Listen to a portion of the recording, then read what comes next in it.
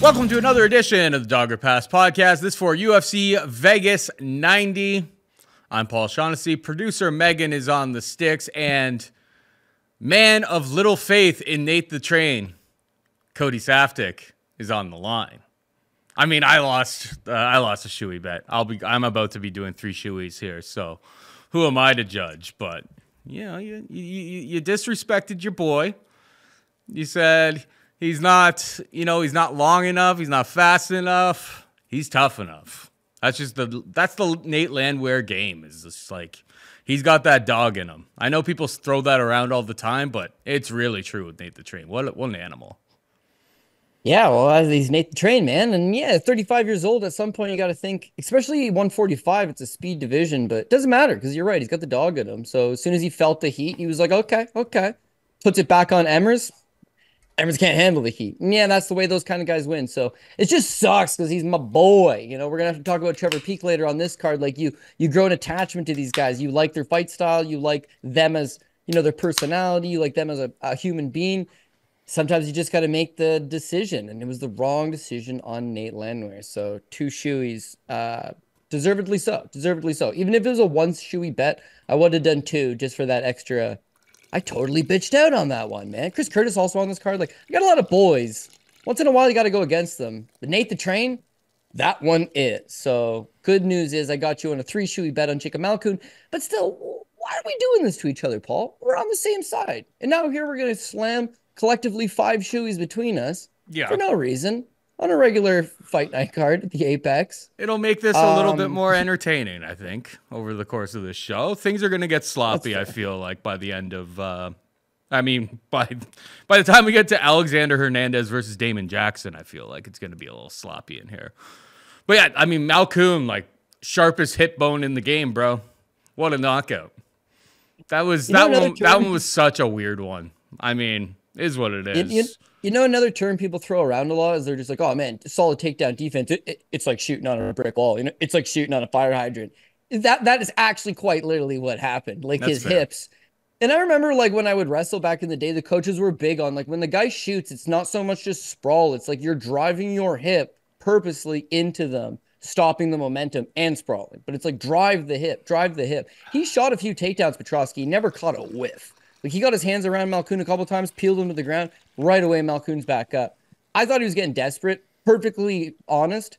If he doesn't get knocked out on this super weird hip bone, like I thought writing was on the wall. He's getting outstruck by Jacob Malkoun. Super strange. And he'd been rocked a few times in the first round with punches from Jacob Malkoun. Malkoun shot 1 half-hearted takedown, didn't really commit to it, didn't get it. I thought that was weird because I figured that would be the game plan, is tire this guy out, but clearly it wasn't even needed. And this is like not even a round and a half in, he knocks himself on a hip bone injury. Yeah, fair. I thought I was going to get the TKO regardless. I'll take it how I got it. Plus 425. I'll take it the way it was.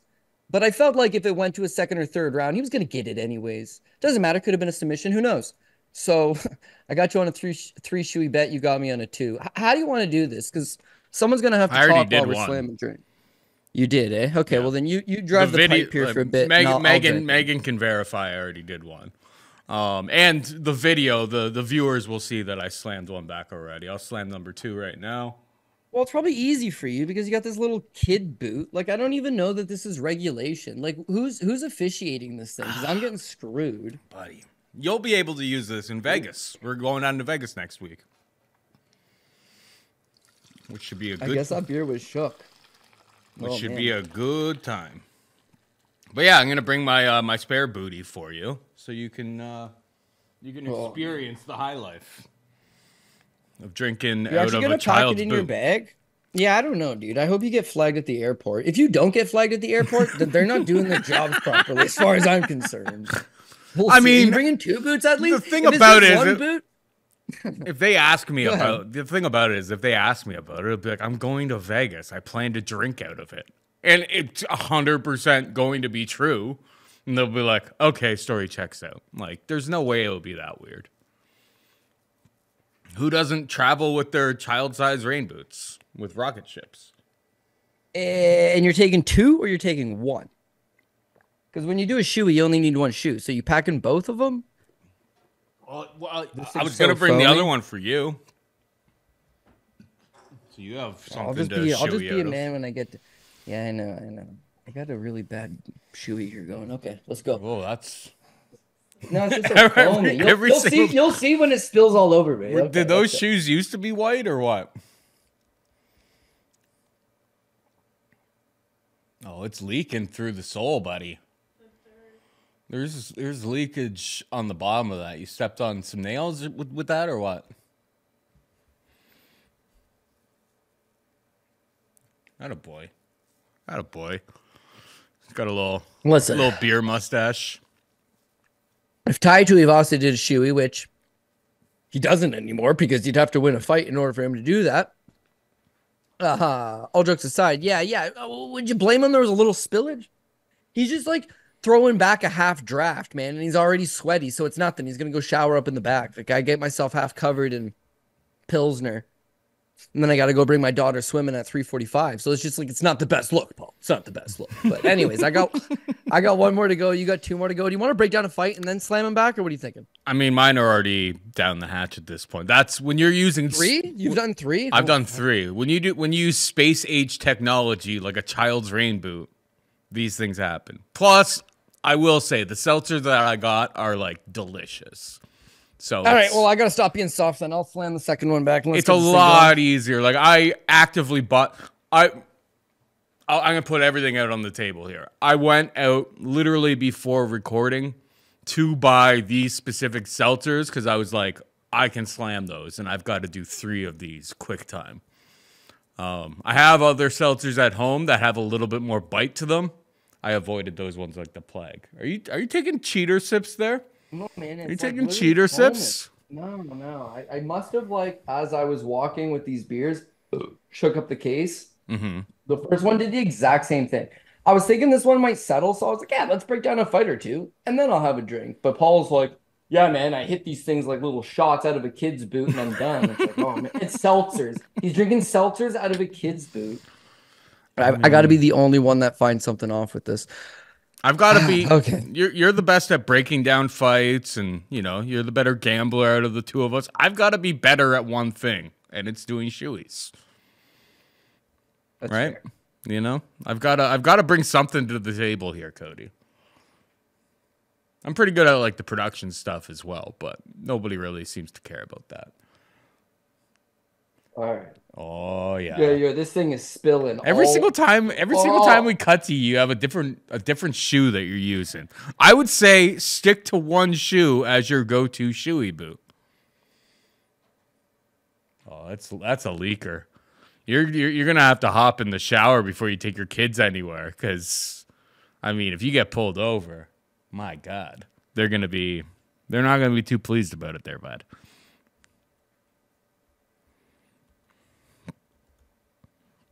You don't drink and drive, but the limit's 2 drinks. That's what you're allowed to have. I just happened to slam my 2 in a real quick succession.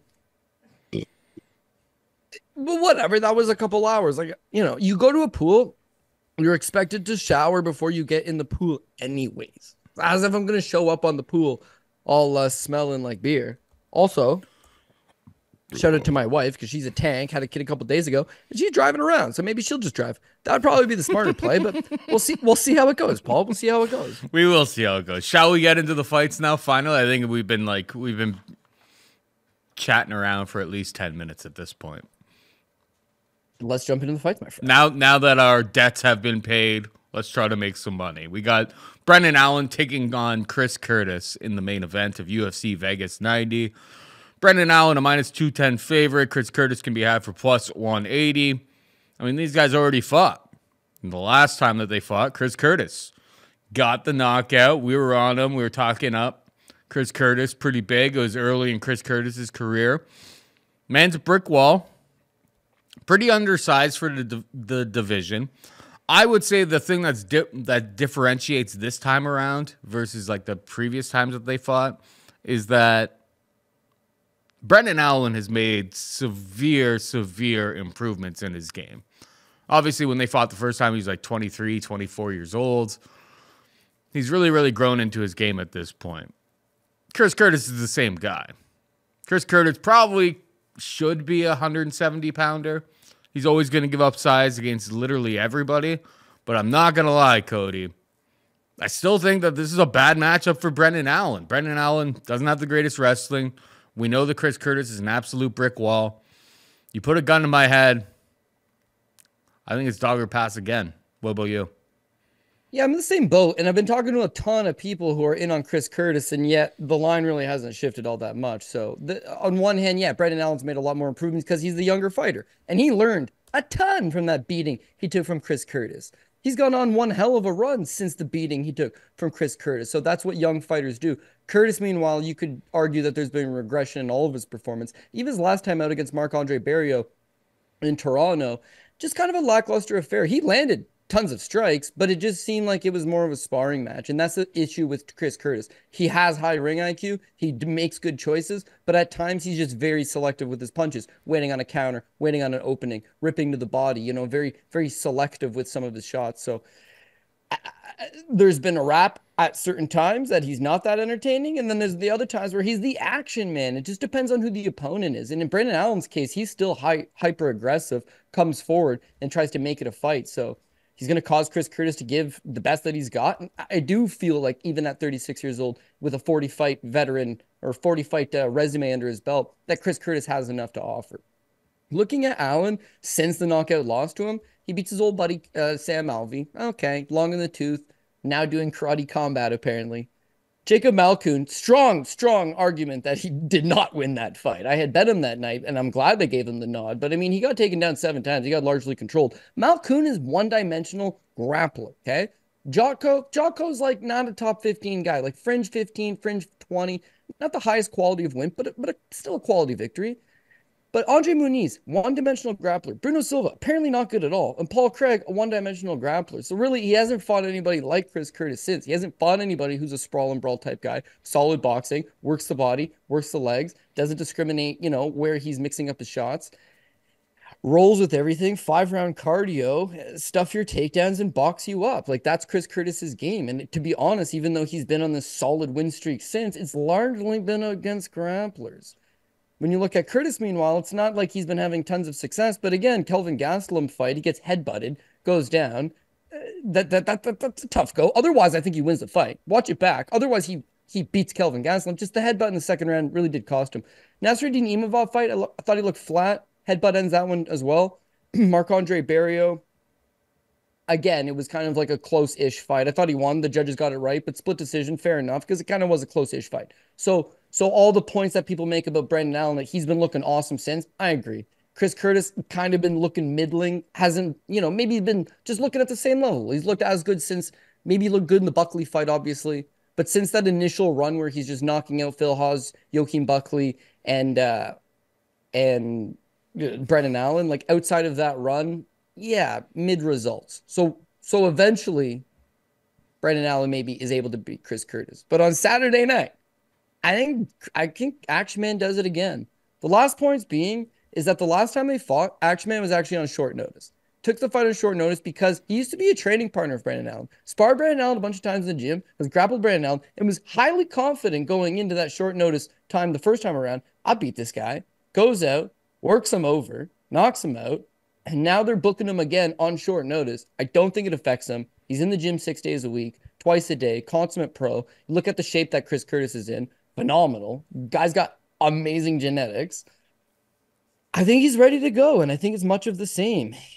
The one thing is if it was a 3-round fight, I think Brendan Allen's long, and he's fast, and he's youthful, and maybe he doesn't get TKO'd in the second round. Maybe he's able to, you know, win a couple rounds and then grease this thing out on a scorecard. But on a 5-round fight, he's going to eventually face the heat of Curtis's punching power, and at that point, I think he topples over again. So Chris Curtis, likely by TKO, but why get greedy? Just take the plus money line.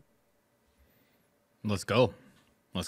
Underdog in the first fight of UFC Vegas 90. We've got Alexander Hernandez taking on Damon Jackson in the co-main. Minus 210 for Alexander the Great. Hernandez and Damon Jackson can be had for plus 180. Who you got? This one screams apple pie shitter, but for whatever reason, I still just can't pull the trigger on it. So I am going with Alexander Hernandez. And again, why are you going with Hernandez? Because he just seems maybe not the better fighter, but just the better athlete. He's faster, he's stronger, he's got better wrestling. His jiu-jitsu, I wouldn't say is better than Damon Jackson's, but if he's getting the takedowns and he's on top and he's ground and pounding them, then it's just as good, if not better than Damon Jackson's. Trains at altitude, over in Colorado at Factory X. Literally one of the coaches at Factory X. And you see what they're doing with guys like Yusuf Zalal just recently came back to the UFC, or Brandon Royval recently just retired Brandon Moreno. It's a solid gym, and these guys got cardio for days. Like, what he brings to the table is solid. And if you were to break down every aspect of his game, right? Like, well, what's his power like? Dude knocked out Beneil Dariush in less than a minute with a forearm. What's his explosiveness like? Goes 0 to a 60 like nothing. Wrestling, solid. Cardio, not bad, but again, he's at altitude. Like, could be a little bit better. When you're that explosive, your cardio is never going to be, rock solid unless you're an elite fighter, which obviously Hernandez isn't. It's just he's hit and miss with his confidence level. Like, you remember when he was on that solid streak, he thought he was the man. He talks all that shit to Donald Cerrone at the press conference, and it was like he believed it. But unfortunately, his skills weren't quite there. And Cerrone put an absolute classic beating on him. Since then, it's just been a mixed bag of results. If he fights lower end guys, he thinks he can beat them. He shows out a little bit. If he's fighting these higher end guys, it's like he doubts himself. And even though he's got all the skills on paper, and on paper, super well rounded, youthful guy, still only 30 years old. What's there not to like about Alexander Hernandez? It's just, how confident is he? And then you go back to just 2 fights ago, he goes and he fights Jim Miller. That win aged pretty well, man. Beating Jim Miller still does mean something. And it's a solid victory for him. He lands 108 significant strikes over Jim Miller. Had output, had cardio, solid victory. And then his last time out against Bill Algeo, it's him getting out volumed again, him starting to worry, him starting to huff and puff, and his cardio starting to let up. So when he's minus 210, you don't love it. You're never going to love it. Never going to love it, because he's more of a minus 110 kind of guy, minus 135 kind of guy over a lot of the guys in the division, because you don't know which version of him is going to show up. Damon Jackson, meanwhile, he's a little bit older, and I don't think he's got great durability. Like, I think one of the path of victories for Hernandez is just put the heat on this guy and break him early. But again, he's a BJJ black belt. He's a 35 veteran. He's fought a high level of competition. And when he's on, he's a fighter. He's got that scrap in him. We often talk about these guys like Nate Landwehr, Trevor Peake, or Chris Curtis that got that dog in them at times. They'll come forward. They'll mix it up. And they've got that durability. There's other guys that are absolute dogs, like Julian Erosa. Just doesn't have the durability. Wants to be a dog. Doesn't necessarily have the durability. Damon Jackson's that guy. Him at his best, he is the leech. He'll suck the energy right out of you. Striking, a little robotic, a little stiff, keeps his head up straight, usually just moves on a straight path, but he puts heat on guys. He pressures guys, and he breaks them down. It's that he leaves himself vulnerable to get counterpunched. And Hernandez, not a great counterpuncher for the record, but has enough power that at some point, I think he just hits him. If he doesn't hit him and he doesn't hurt him, he's got the path that he could just muscle the takedowns, lie up on guard, and you're going to have to work from guard. You can't just lie there. Like, Damon Jackson's going to be throwing up elbows. He's going to be throwing up submission attempts. He's going to be working, but you can at least neutralize him, spend some top control, ground and pound him a little bit, and hopefully secure a couple rounds, right? So I think Hernandez wins more often than not. The money line, suggestive of the exact same thing. It's that when you're looking at some of these minus 200 favorites that are going to shit in your parlays, Hernandez probably be one of those guys because he's done it before. So buyer beware of. Yeah, no, I kind of see a lot of the same thing as you. Like, Alexander Hernandez is not a guy I want to be betting at chalk. Literally against too many guys in the featherweight division in the UFC. We've just seen time and time again. It's like he can go the full 3 rounds, but he falls off of a cliff usually after the first 7.5 minutes.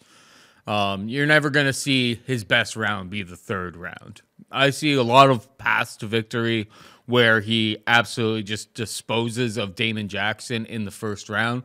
You look at these 2 guys next to it. If you saw these 2 guys in the bar, Cody, we know who you would be picking to win the fight. If they had their shirts off in the bar, you'd be like, that super jacked kid over there, he's going to absolutely just train wreck, the balding,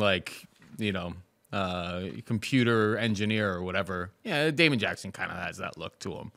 But if this fight gets extended into the later 2nd round, 3rd round, I don't know. There's this potential that like Damon Jackson, crafty veteran, could find his neck, could end up in a scramble, and who knows what happens from there. I'll say more often than not as well that Alexander Hernandez gets the job done and takes him out in the first 7.5 minutes of this fight, but it's a dodgy proposition at the best of times, especially, with Hernandez as chalk, you're never going to feel great about him. Moving on down, we've got Morgan Charriere taking on Chepe Mariscal. Morgan Charriere is a -115 favorite. Chepe can be had for plus or -105. This one was like considerably wider. It was like -160 or so. Literally a couple days ago. People are liking themselves some Chepe. Cody, do you? Yeah, I'm liking Chepe. I got some plus money plays on him already. And I think if you're going to give me plus money, he's the play. Is it going to be a close fight? Is it going to be a competitive fight? Very likely. But if you're going to give me plus money on Chepe Mariscal, I think he's got just the volume. The volume really does it for me. So the thing with Morgan Charriere, if you're not familiar with him, is that all of his fights prior to signing with the UFC they're always close. He don't throw sheet. He doesn't. He largely just stands, waits, looks to counter, lands 30 significant strikes. His opponents don't necessarily land a ton either because he's being so defensive, but they're not great fights, and they're largely going to decision. And even though he's only 28 years old, he's got 30 fights under his record, 10 of which are losses. They'll tell you he's got 9 losses and a draw. He's got 10 losses and a draw.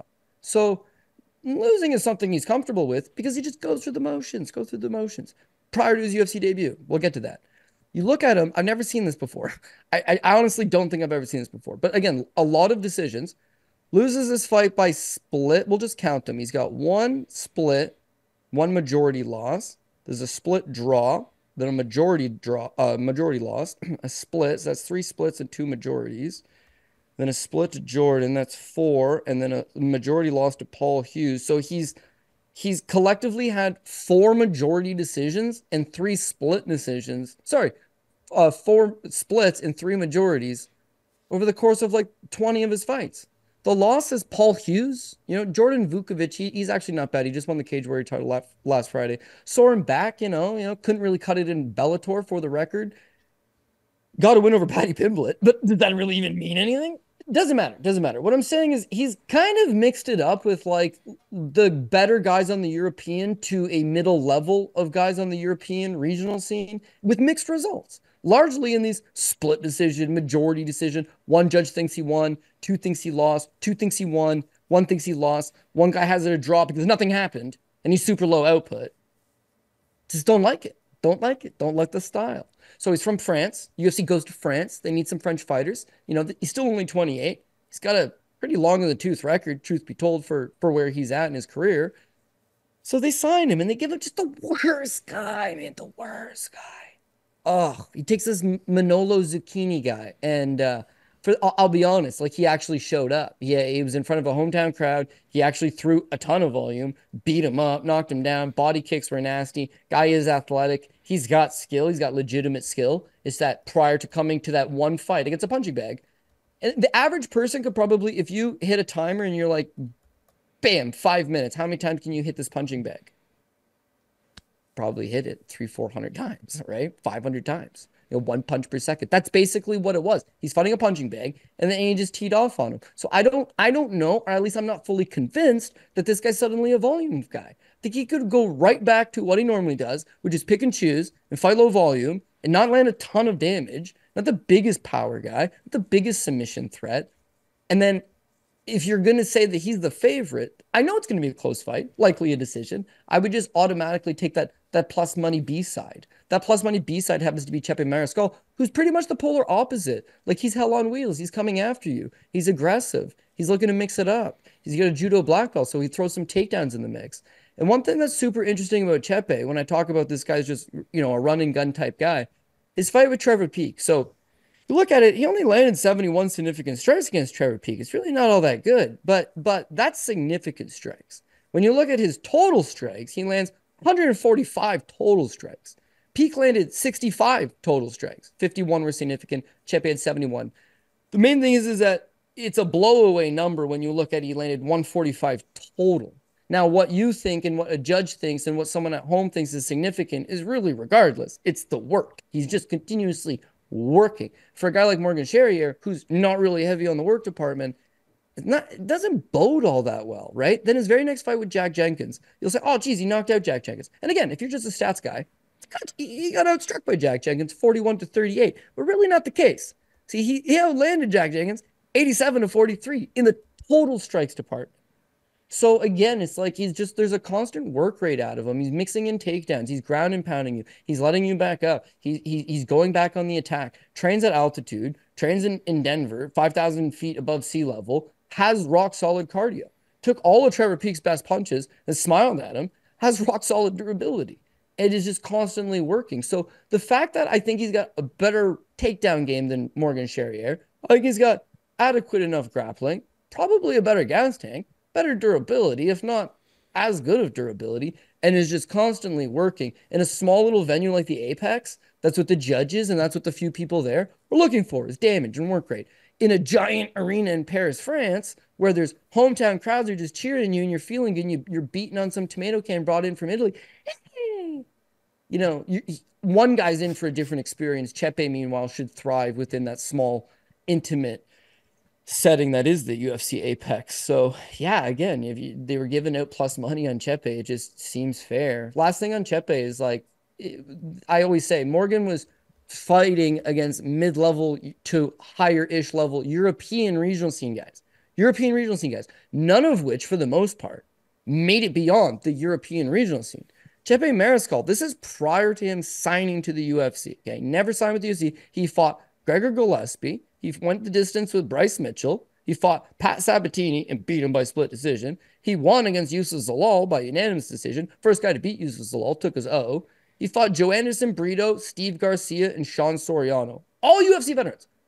Before he ever even signed with the UFC, he's battle tested. He's ready to go. He earned his spot on the roster. He didn't just get signed because they were in his backyard and they needed local guys. And so as much as Morgan Charriere is talented, and I can't take that away from him, it's like it's totally live dog money on Chepe. I don't see how you could not see that. Training in camp right now with Trevor Peek. He's with Corey Sandhagen. He's with Justin Gaethje, who's fighting for the BMFL title next weekend.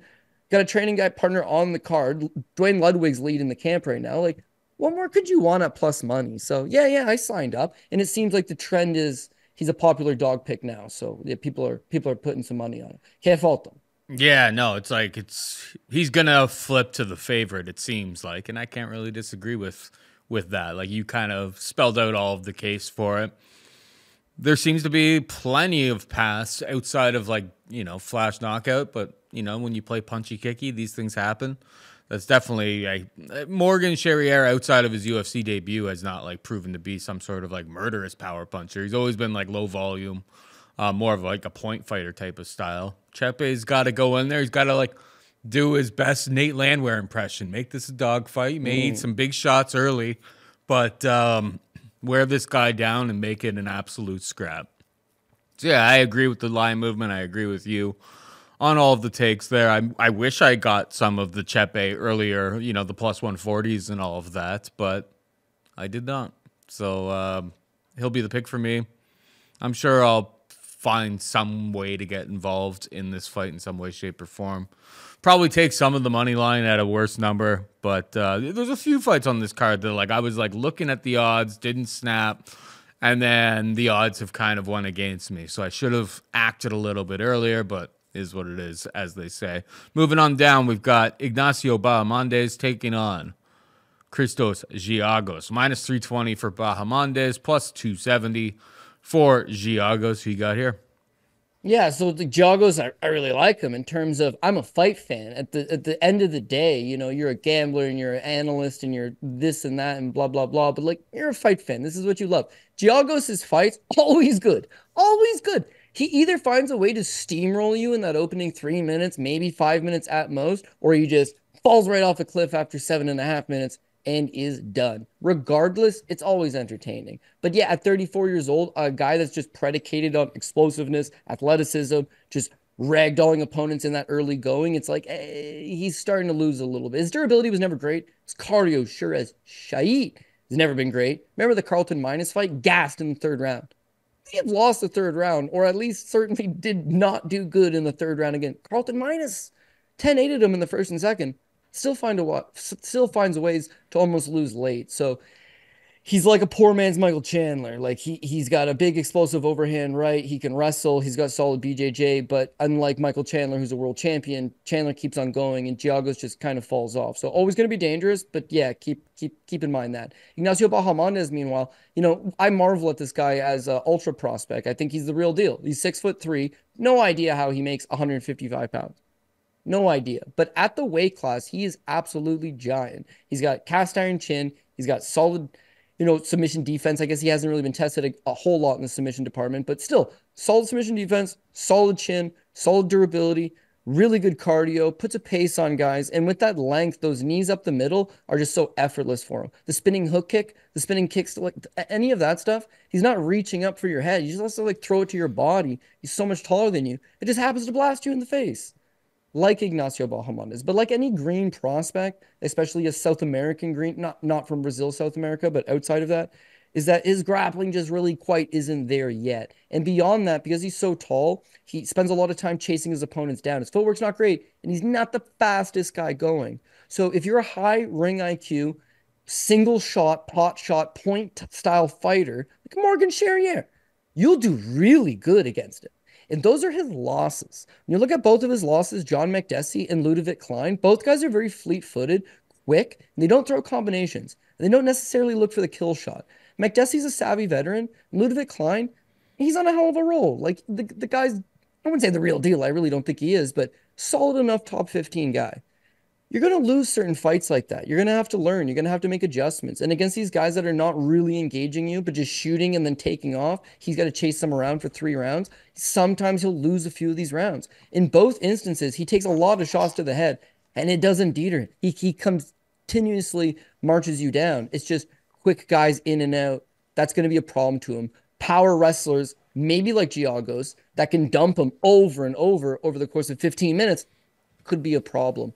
But Giagos, who can only do it for 6 or 7 minutes, it's not going to work. There might be an initial takedown. There might be like an initial 2 takedowns. But Bahamondes has got solid hips. For a tall guy, he's got tall man takedown defense, but he's got a ton of leverage, so it's not the easiest thing to do to take him down. So Giagos will likely muscle him down, which he was probably going to do anyways, but he'll exert himself a little bit extra. I see probably a couple takedowns in the first round, and then Bahamondes either gets up, chin checks him, hits him with the knee on the entry and puts him away, or the round ends. And if the round ends and you can get a better line on Bahamondes, maybe even plus money if he got beat in that first round, got taken down, controlled, I'm in on the live market on Bahamondes if he loses the first. Because the second and the third round is the key here. That's where Giagos will be tired. The threat of the takedown won't be there. His boxing's just not quite good enough to stay defensive, and he's not a retreat type fighter. So Bahamondes wins this fight. How do you play it? You play it right now on a parlay. Like, he's going to be a parlay piece. I think you played in the live market if for whatever Giagos is competitive in that opening round, which wouldn't be crazy. That would be the time to maybe hit it live, or you just hit that Bahamondes by TKO. Maybe that under 2.5. I don't like the under 1.5, just because things could get greasy right around the 7-minute mark, and then you're really sweating it. But it probably doesn't go a whole lot over the over 1.5. So I think he's one of the picks this week. What do I know? He looks like he's one of the guys that should get the victory. Yeah. I mean, let's face it. Giagos is coming out. Like, it was UFC Noche. It was Christos Giagos versus Daniel Zellhuber. And everything that you kind of described of like how Bahamondes is going to win this fight is literally how it played out in that fight. Giagos comes out. Anybody who would bet Giagos is feeling real good about it in round 1. Doubles him up in significant strikes. It was like 26-12. And then you see the cardio, the wheels start to fall off, and then he's eating shots at range, doesn't have much defense, isn't exactly trying to wrestle whatsoever, because he knows that it's like, if I even try to wrestle right now, I'm just going to deplete my gas tank even more. He landed some big shots. It's always going to be a risk in this game, but you go through Bahamondes' career, and it's just like he doesn't really. Early in his career, he was losing by submission, but he hasn't been knocked out by anybody. He's taken on some half-decent guys, some guys with some decent power.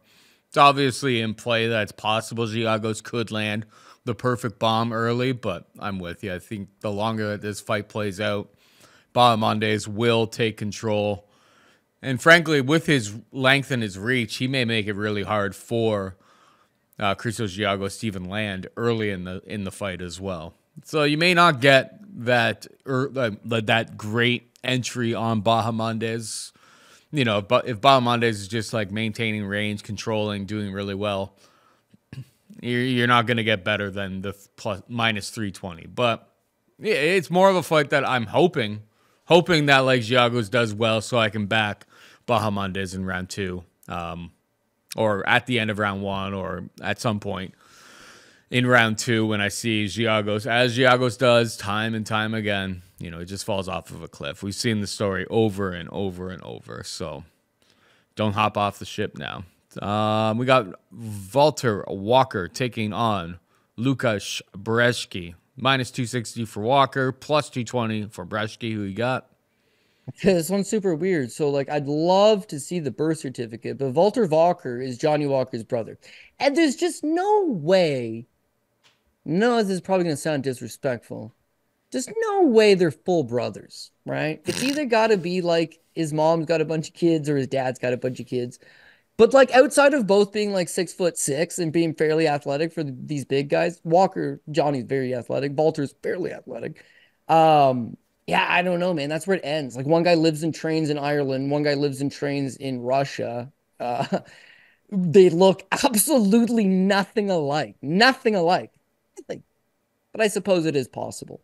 Now, like a lot of brother duos we've been talking about, it's like, one's good, one's not so much good.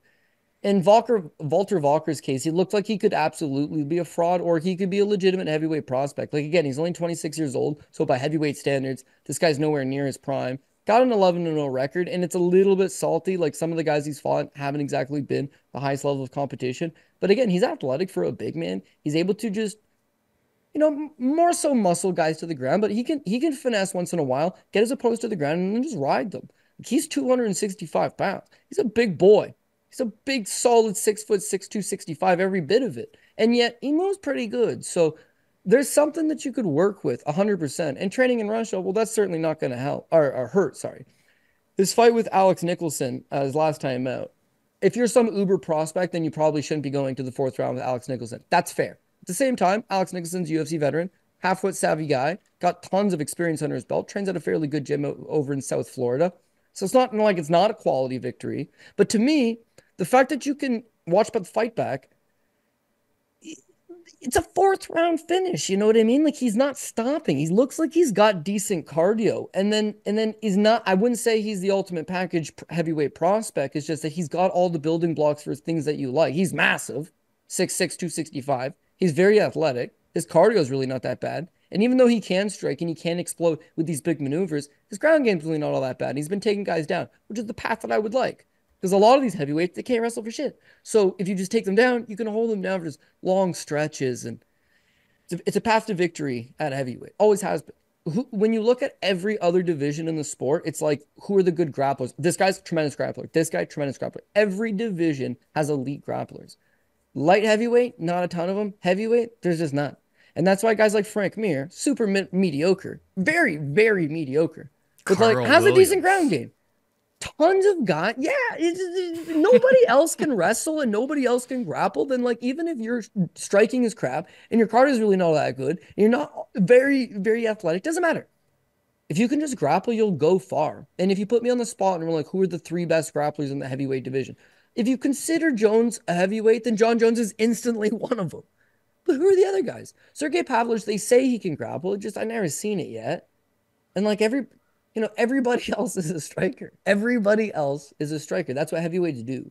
So in this instance, I'm intrigued with Valter Walker and what he potentially presents to the rest of the division. Lukasz Brzeski, it's not anything against him. It's that he usually clocks in at about 236. So he's not a big heavyweight to begin with. He's a guy that, I wouldn't say could make 205, but he's caught in this in-between where he's not a big heavyweight, but he's just too big for the light heavyweight division. Himself clocking in at 6'4" with a 78-inch reach, big guy. Walker's got like an 81-inch reach for the record. Freak of nature. When you look at Brzeski, I'm willing to give him a pass on the Waldo Cortez Acosta fight.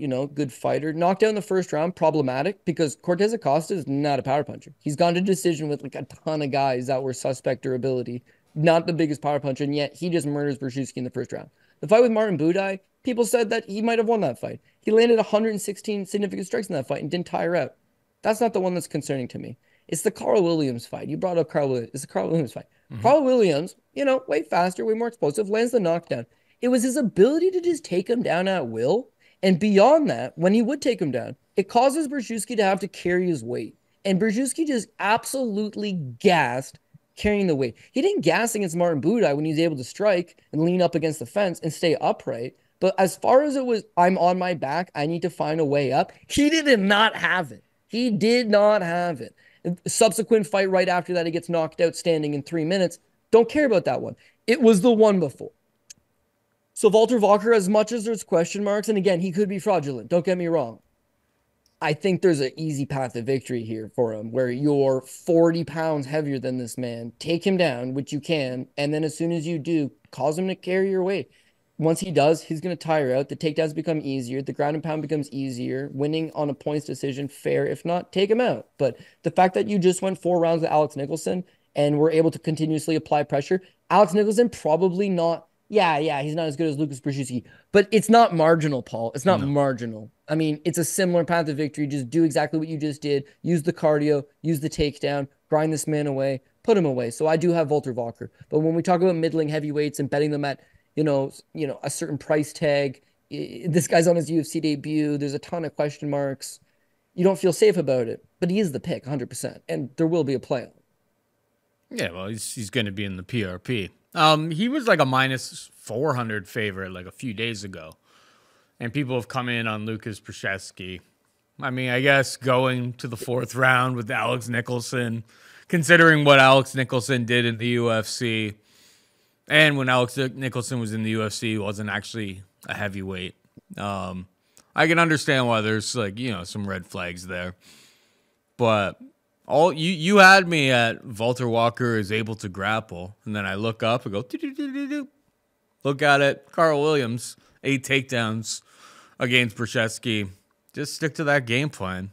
Get these takedowns. Use your size. Use what you have as an advantage in this fight against Brzeski. Like, who knows if Valter Walker is going to be anything down the line. But this matchup is, if your main game plan is wrestling, takedowns, top control, and positional awareness, this is the matchup for you to get your first UFC win. So I'll go against where the market has been moving, and I'll pick Valter Walker with you. We got Charlie Campbell taking on your boy, Trevor Peek. It's Trevor Peek fight week, Cody. Who you got? Gotta go Trevor Peek. Yeah, I mean, I betrayed Nate Landwehr, so at least I could redeem myself a little bit. I honestly think Trevor Peek can't win this fight. Is it going to be hard? Absolutely. On paper, is Charlie Campbell, the more skilled fighter? Yeah, maybe if you're looking at it on paper, but Trevor Peek's another one of these guys that's got that dog in him, and he may be taking a beating early, but he's shown an ability to take one hell of a punch, overcome a lot of bad spots, and put heat on his opponents. Charlie Campbell, he's super talented. He's got a long reach. He's got, I think, a 3-inch reach advantage on Trevor Peek. He's much taller, 6 foot coming in against like 5'9". There's a lot that you would like against Charlie Campbell. He's faster. He's got a nasty jab, and the jab is going to work extremely well against someone like Trevor Peek, who tends to throw everything a little bit more loopy. So why not jump on the Charlie Campbell train? It comes down to one guy's got that dog, take one hell of a punch, and with Charlie Campbell is a finesse fighter, but I'm not sold on his ability to dig his punch. You look at his loss to Chris Duncan on the Contender Series, he is lighting up Chris Duncan, who, by the way, is a solid fighter in his own right. But he's just having his way with him. It's Duncan's ability to just survive, take a couple initial shots, and then return fire. Now, keep in mind, Charlie Campbell, the exact stats on that one, Charlie Campbell had landed 16 significant strikes, I suppose. But the finishing sequence, if you want to go back and watch it, it's like everything's landing. It's like boom, knee, boom, right hand, boom. And it's, oh man, Duncan just ate it flush. Oh man, Duncan just ate it flush. Oh man, Duncan just ate it flush. And literally the one time Duncan returns fire and lands in the sequence, Charlie Campbell's out before he hits the ground. So There's been other spots in his career where it's like he tends to fight with his head just a tad bit high. Even though he is a much longer fighter, he does not fight like a longer fighter. He's aggressive. He's coming forward, and he's neutralizing his own reach advantage by trying to fight his opponent in the pocket because he wants to entertain and he wants to win a $50,000 bonus in the UFC and he wants to put it on. Like, I get it. It's an entertainment sport. You're going to make a ton of fans that way. There's a ton of Charlie Campbell fans, rightfully so. Guy's a badass. But in the Trevor Peek fight, it's like you might be putting hands on him. At some point, he's returning fire. You've seen it time and time again. The Malik Lewis fight on the Contender Series, much of the same. He is getting beat pillar to post. Some refs might have considered stopping that fight, but they don't. They let Trevor fight through it. And as soon as you're done unloading on him and it's his turn, not a whole lot of guys are going to stand up to it. Chepe Mariscal did stand up to it, which is part of the reason why I think that guy's a badass. And then to Trevor Peek's credit, Peek starts fighting as an amateur in like 2013, right? And he's 18 years old. 18 years old. Yeah, 2013, he's an 18-year-old kid. By the time he turned pro, his pro debut, he's a 25-year-old, okay? He spent 7 years from his amateur debut to the time he made his pro debut because he was getting in trouble with the law. He was half training. He's training himself in his own garage. He's not getting proper mitt work. Doesn't have proper training partners. So as he moved over to Ogogi, one of the top camps in Tennessee, you see his game take over. It's just like anything. Eventually, you're going to get tapped out. And Trevor Peek's on a 4-fight UFC deal. The first 3 fights have now passed. He's 2-1 in that span, but he's coming off not the greatest performance. His first decision in, a really long time, and just not exactly the most entertaining of fights. And then prior to that, loses the Chepe Mariscal fight. So, sorry, he's not 2-1 in the UFC. He's 1-2 in the UFC, and now he's on the last fight of a 4-fight deal. So he's got to put himself in the best position to succeed. And so he leaves the confines of home where he's got his friends and family and a huge support system, all of his sponsors. He leaves that and he puts himself in a bad spot and goes over to Colorado, where one, altitude's not going to hurt a guy like this, who's very much predicated on pace and pressure. And you need a full tank of gas if you're going to be able to fight that style. So going to Colorado, that's going to be a big help. But going to Colorado to train with Justin Gaethje, who's fighting next month for the BMF title, or next week for the BMF title, is conceivably in great shape. He's out there with Chepe Mariscal, the guy that beat him, the guy that's on this card. He's doing all of the right things. I love it. And again, I know I keep flipping here. He's not 1-2 in the UFC. He's 2-1 in the UFC. He's got the win over Yaya, and he's got the win over Eric Gonzalez. 1 loss to Chepe. But still, you want to win out in impressive fashion and cap it off and sign a new deal. And that's what he's looking to do. He put himself in a good spot for 8 weeks with some of the best guys in the game at altitude. And all that's going to give him is just more of a puncher's chance. We knew he had a puncher's chance before. He's throwing hammer fists. He's throwing wild clobbering left hooks. We know he's got all that. Him going over there to train with the man that beat his ass, to train with one of the best guys in the game, to train with Corey Sandhagen, to train with under Dwayne Ludwig. Again, that's just going to add to the fact that what we knew he was going to bring before, he should be able to bring for 15 full minutes. And it only takes one to absolutely knock Charlie Campbell out. We know that. So, again, if this is 50-50, or Trevor Peek is the favorite, you might be reconsidering it. But at plus money, this is a dog pass all day. And Trevor Peek is that dog. You know he's got it in him. I like it. I like it. Now, again, his win condition is probably KO. So if you want to get it better than the money line, you probably take it by KO. Yeah, he won a decision his last time out. Way different matchup. Way different matchup. Different camp, different style. I think you see vintage Peek performance here. And think about it this way. Trevor Peek, you know, the decision fight against Muhammad Yahya, that was in Abu Dhabi. Chepe, that one was in Jacksonville, Florida. And then, what do we have here? Eric Gonzalez, KO1. It's in the Apex, baby. Apex is the Trevor Peek hunting grounds. Small cage, Apex. Small cage, all the violence. I mean, that's where he shines. And like going through Campbell's record, it's just like doesn't really seem like much of a grappler by any stretch of the imagination. Duncan has made a lot of improvements, but like when Duncan knocked this guy out, I would say Duncan was not where he is now after all that time that he spent down in Florida training with ATT. Yeah, Trevor Peek knockout. Trevor Peek knockout 1. Let's get it. Trevor Peak Fight Week, baby. Let's go. Moving on down, we've got Alex Morono taking on Court Mcgee. Alex Morono, minus 290 favorite. Court Mcgee can be had for plus 245. Your thoughts? Yeah, so it sounds like a cop-out, I'm sure. But like Morono and Ignacio Bahamondes, those are the guys that I like this week. Like I'm sure they're on the bigger favorite side, but those are the guys that feel safe. So we've already talked about Ignacio, but in Morono's case, it's like it's no knock on the old dog Court Mcgee, but he's very much just a vintage fighter. Like none of his wins have aged. If you look at all of his wins, these are literally all of them in the UFC, right? Chris McRae retired almost 10 years ago. Ryan Jensen retired 10 years ago. Dongie Yang retired like 8 years ago. Josh Neer, my boy. Solid victory. Again, Josh Neer been retired for 4 or 5 years. A win over Robert Whittaker. That one actually aged extremely well.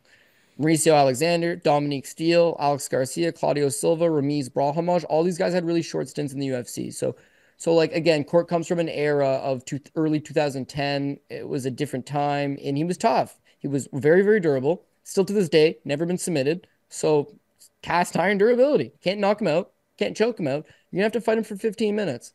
He's got a checkered past in the terms of he's overcome a lot of adversity in his personal life, from a drug addict, died. And since he came back, he's just like this guy that won't go away. Stays in your face, puts pressure on you. His kickboxing is super mid-level. His grappling is not bad. His wrestling is, again, very mid-level. It's his pressure game and his heart and his will to win. And that's what's usually willed him with that durability.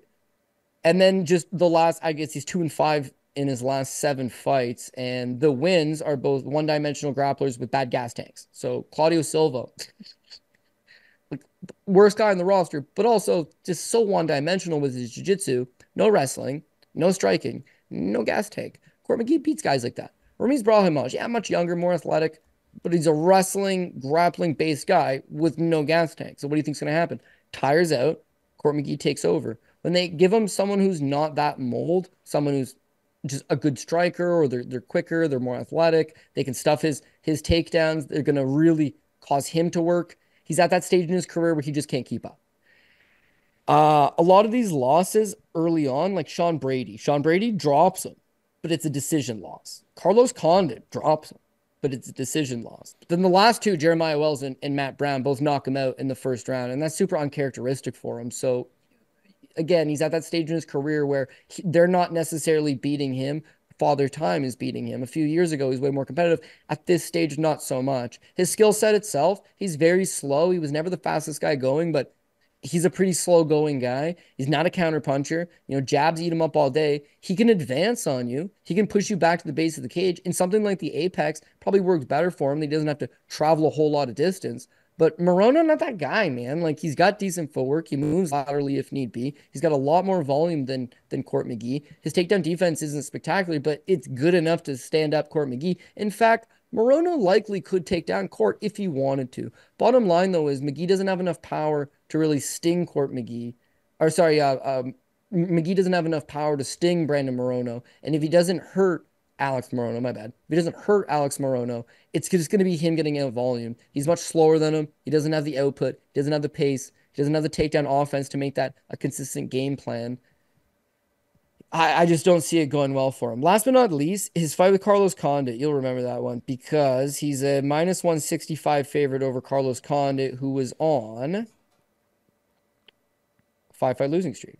5-fight losing streak. Carlos Condit's considered all done, all washed up. Mcgee is a favorite over him simply because Carlos Condit can't wrestle. He can't stuff a takedown. And Court Mcgee, for whatever reason, is like, I just want to have a fun fight that night. So I decided I don't want to wrestle. I just want to have a fun fight. That's not smart. It's not how you win fights. And it's not how you would cash a ticket in this circumstance. It's just not the way to do it. But that's what he's been doing. He wants to bang it out with Jeremiah Wells. He wants to bang it out with Matt Brown. Oh, 2 OGs of the fight game. Let's bang it out. And he gets crumpled over. That durability's gone. The speed was never there. The reflexes are shot. He himself is shot. Can he win the fight? Sure he can. It's a fist fight. He could absolutely win this fight. But the odds and the deck is stacked against him. Now, Morono, you could say, guy's not a superstar. But one, I mean, he's still got a little bit left to give. Just went the distance with Joaquin Buckley. That aged pretty well, considering Buckley put an absolute beat down of Vicente Luque that I did not see coming. But that one aged well. He actually was pretty competitive with him. Submission win over Tim Means before that. Solid. I think Tim Means beats Court Mcgee, if we're being honest with you. Solid win. The fight with Santiago Ponzinibbio right prior, he gets knocked out in the third. He's winning the fight prior to getting caught by Santiago Ponzinibbio. You know, he's a guy that's not ever going to be a top 10 guy, but is serviceable and can give rounds, can compete for pockets of rounds with a vast majority of the division. So they're doing him a favor by trying to get him back on the win column so that he can be a gatekeeper to the rest of the guys, which is fair. And for Court, the writing's on the wall, you know, Ultimate Fighter winner 14 years ago won the Ultimate Fighter. Like, you'd say it's a winnable fight because I don't even know if it is, but at least it's a 33-year-old that's not some Contender Series guy that's just going to smash him on live TV and then make a name off him. Like, at least they gave him a guy that's tenured within the division, but it's not a great matchup for him. And again, I fully expect Morono to get the victory. Court McGee's older than me, bro. Washed. And he died of a heroin overdose. And, you know, like, his body has been through shit. On The Ultimate Fighter, he told a story. I tell this story to people all the time because it speaks to addiction. But he's like, they're like, oh yeah, man, you want to drink? And he's like, nah, man. And they're just like, nah, man, like not even one. He's like, no, I'm a recovering addict. And then he goes, the last time, he's like, I had one drink. Went out, I had one drink. He's like, I woke up 3 days later in a basement in New Mexico looking through the carpet for crystal meth rocks. And then the guy he tells this to, I forget who it was, but another tough castmate, he's like, after one drink? And then Court McGee's like, yeah, after one drink. It's like, that is 0 to 100. So that's 14 years ago he's on tough, 20 years ago that he dies. The guy is like absolute badass, has my respect. 100%. If the UFC brought in like OG guys to be in the Hall of Fame, guys like Matt Brown, guys like Court McGee, you'd have me with my hand up. I think they're Hall of Fame type guys because they gave everything to the sport. It's just at some point you're not what you used to be. You see it all the time in boxing, in prize fighting in general, in any sport. You know, it's just the body starts to eventually let up. This is not particularly a pretty matchup for him, so they're not giving him a farewell. But like they say in pro wrestling, it's better to go out on your back. And yeah, for him, it was like the thing with Court McGee is that like the volume was always pretty solid. And the durability outside of Ponzinibbio knocking him out in 2016, it's just like this guy went to decision with some absolute savages, absolute studs. Like even into like early pandemic or like just before the pandemic with like Sean Brady going to decision, Carlos Condit.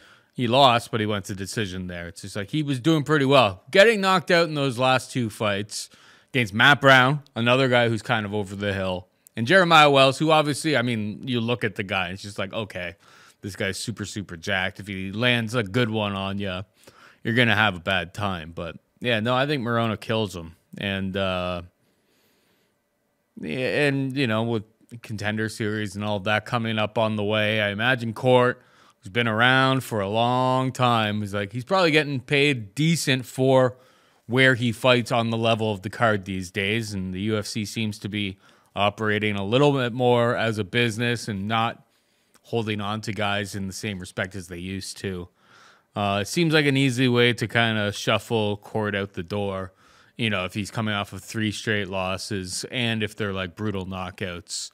Don't mind Alex Morono knockout 1 if we're being totally honest. I mean, it opened up at like one book at plus 525, got hit down to plus 400 immediately. We'll see where the other books open up, but something that I see the trend kind of forming, and it's not looking good for Court. Court used to rest on the laurels of that durability, and I think it's gone. And yeah, Morono going to decision, being somewhat competitive against Joaquin Buckley, like that loss has aged beautifully. Obviously, we're looking at it, you know, with recency bias and all of that, but you know, we highly rated Vicente Luque going into that matchup.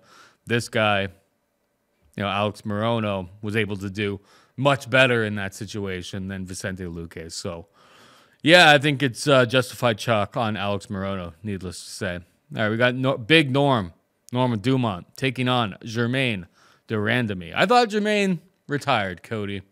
I feel like that was something that showed up somewhere along the way.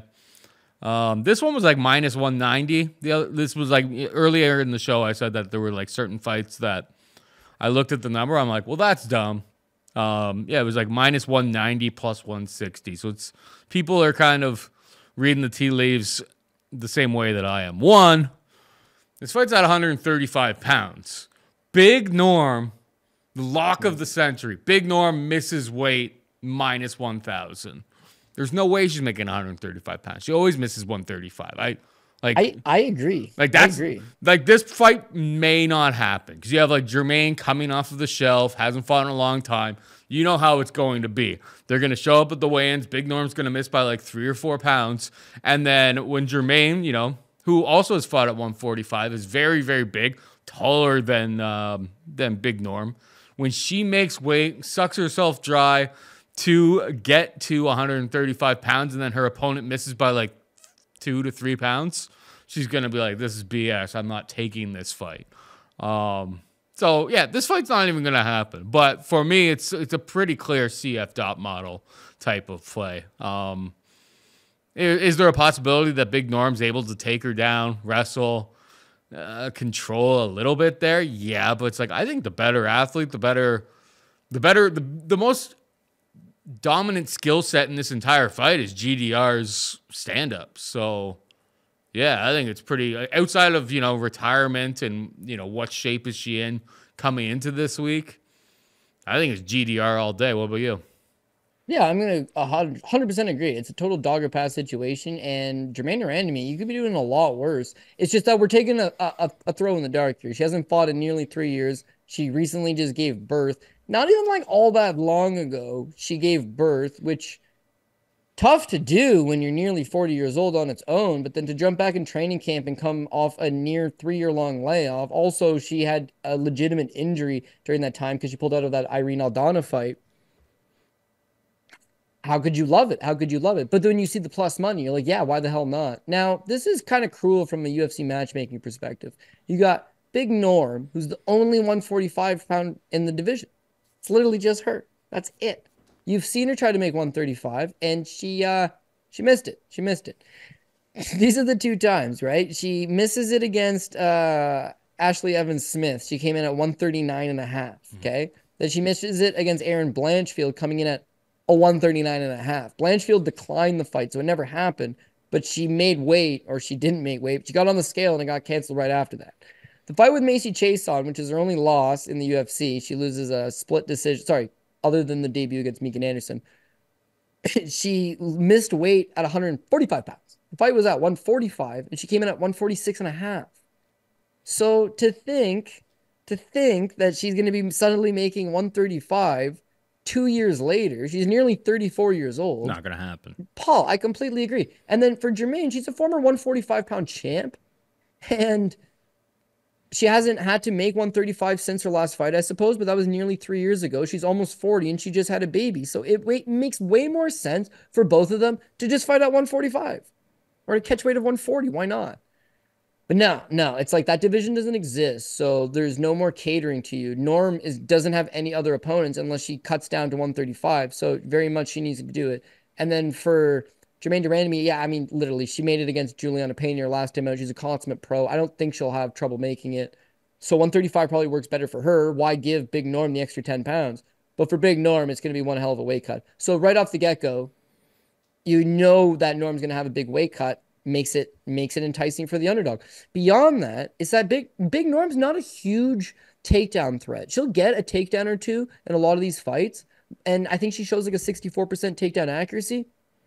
But she's not this girl that's going to just stick to that game plan and just peel you down time and time again and establish top control. She largely just holds you up in the clinch up against the fence. Now, it's super low volume, right? When you look at the vast majority of these fights, she lands 47 against Chelsea Chandler over 15 minutes. 1, 2, 3, 4, 5, 6, 7, 8 fights in the UFC, right? And outside of her debut where she got starched by Megan Anderson, a legitimate 45er, 7 straight decisions. So she's a decision fighter.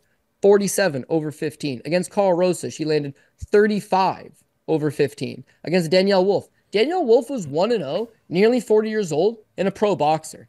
And she puts up like a career best, not a career best, but 52 would be considered high by her standard. That's what she landed. Her loss to Macy Chiasson, she landed 38. Against Aspen Ladd, that would have been her, her best, 65 and 68 respectively against Spencer, Aspen Ladd, Ashley Evans Smith. That would have been, I guess. How long is that? That's 4 years ago. Almost 4 years. What I'm getting at is it's largely just clinch control. There's not a whole lot of volume. 7 straight decisions. The power's not there. She's a BJJ black belt. The submissions aren't there. If you're not submitting Danielle Wolf, you ain't submitting nobody. So it's largely just cling on to your opponent and stall out and kill time, which clearly is effective. She's on a 3-fight winning streak. She's 6-1 in her last 7 fights. Pretty impressive. But again, it's subjective. So any underdog that's willing to go out there and work is going to have success because they're in the apex, and we see it time and time again. Control time isn't necessarily scoring as much as damage. When you want to talk about damage, Germaine Randamie is all about it. She's very solid in the clinch. The Iron Lady works the body with knees, super effective. She's got elbows from her Muay Thai background. At range, she's going to be landing the heavier shots. And the one issue, the 2 issues that have always, to me, made Germaine Randamie not the most elite of the elite. She's probably still top 3 in the world. The 2 things that were kind of holding her back, she got elite striking. Her cardio not that good, and her ground game's not that good. The last 2 fights that she's had, Paul, she went 5 rounds with Amanda Nunes, where Amanda Nunes had to resort to taking her down 8 times because she wanted nothing to do with the striking with JDR. Mm-hmm. She went 5 rounds and didn't gas. The cardio, it was fixed. The subsequent fight against Juliana Pena, cardio, still looked rock solid, and then she choked her out. And how good did that one age? Pena goes on to win a title. Pena is probably the number 2 ranked girl in the division, with Germaine Randamie as the number 3 ranked girl in the division. So I'm getting a top 3 girl coming off a career best performance, looked really good her last 2 as far as I'm concerned. It's not over the hill. She hasn't taken any damage over that time span. All this goodness versus a hold on to you and cling on to you type game plan from Big Norm. And it's plus money for Germaine Randamie. Like, yeah, again, these are the type of dog spots that, like, could you lose? Sure, you could lose. But are you at least in a spot to win more often than not? Or at the very least, if you were to win 50% of the time on a plus money play like that, you're going to come out on the positives. That's the kind of play it is. It's a dogger pass. It's an absolute quintessential dogger pass. So I would definitely take the former champion who's got the back class. And yeah, there's a layoff. We've seen good fighters come back from long layoffs and still look good. It's a quality of who you are. And she's a former champion. People will say she's the worst champion in UFC history. Fair. It's only because the division's not a big division. She fought all the best girls. She fought anybody that was put in front of her. She was kickboxing the best girls. She's fighting in, promotions before the UFC against the best available talent outside the UFC. She's got my respect. And for the plus money, sign me up. Yeah, my concern originally was like, am I missing something here when I saw the plus 170 like literally 2 days ago? And then I wish I had snapped on it because literally the market, like everyone else, basically started looking at these fights with a fine-tooth comb, and obviously the market is starting to crash in that direction because it's like this doesn't make any sort of sense. But I would say the more likely thing that ends up happening here's a fight doesn't even happen at all because Big Norm's going to miss weight and Germaine's going to be like, I just had a kid. I don't want to be giving anybody any sort of concessions here. I'm bigger than this girl. Like, why can't she make the weight? The UFC's not going to give her extra money. People miss that. Like Cody was doing the money sign. They're just going to let this fight not happen. No, man. Germaine hasn't fought in 3 years. So 1, she wants to compete. 2, she just had the baby, and she's like, get me out of the house. I need to fight somebody. I like it. The other thing is that she would have gotten a real nice little payday when she challenged for the title against Amanda Nunes almost 5 years ago, 4.5 years ago. Her disclosed pay for that fight was $100,000. She was on a 100 and a 100 for her fight with Amanda Nunes, and she lost. So she collected $100,000, which after taxes in the United States, paying your camp, paying your nutritionist, paying just everything that goes into having a world-class camp for a world-class fight, not a whole lot of money. But that would have been considered a career high payday. Fight with Juliana Pena, she also made a 100 and 100, and she won, and she got a submission in the night bonus. So she made $250,000 for that fight. Dope. That's where you want to be. And then presumably her next fight with Irene Aldana would have been a 125 and 125, a winnable fight against Aldana, and the winner of that fight got the title fight. But she got hurt. She didn't have the Aldana fight. And now it's been 3 years. And now that 250 payday that you got was 3.5 years ago. So do you think of her opponent? Yeah, and she's a former world champ at 145. So do you think if the UFC was like, Big Norm's at 139.5, which seems to be Big Norm's number when she tries bantamweight, 139.5. If they were to be like, she's 139.5, we'll give you 20% of her purse and you can fight her. You think she's going to turn it down? No chance. No chance. But we'll see. I would say let's take a shoey bet on this fight happening or not, but it's Big Norm. No, we're not. And she might miss weight and then pull out herself being like, I mean, if you gave me 10 to 1, if you gave me 10 to 1, I'd do No, but we could just pass. It's a possibility. I don't think it'll be on JDR's. It won't be on her side. I think she's willing to come in here and do what she's got to do to get. Not necessarily she's broke, she needs paid, but just like she's chomping at the bit to get back to regular competition, and a payday certainly wouldn't hurt. My time really flies. I've kind of forgot that Germaine was gone for that long. I'm looking through her Instagram right now.